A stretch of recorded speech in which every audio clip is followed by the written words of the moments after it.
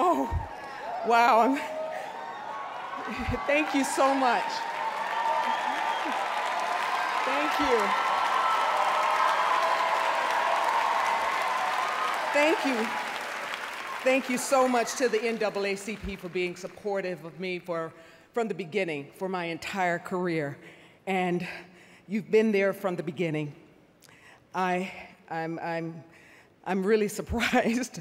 My fellow nominees, I'm so honored. My girl, Regina, Rutina, Viola, and Simone, we've all been at this for quite a while, and you truly do inspire me.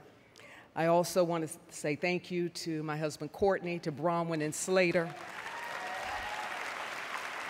who give me purpose and joy.